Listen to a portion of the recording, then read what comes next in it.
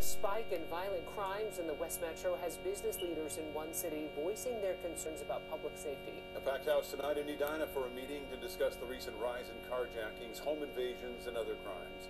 Along with hearing from concerned residents and business owners, the police chief and mayor discuss what residents can do to better prepare themselves and how to work with police.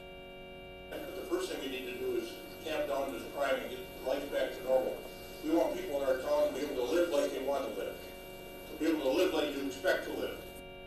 Edina Mayor also plans to meet with officials from neighboring cities this week to discuss and address the rise in violent crime there.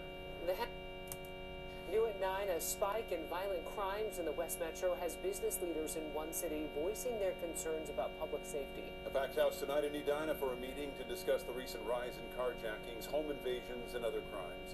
Along with hearing from concerned residents and business owners, the police chief and mayor discuss what residents can do to better prepare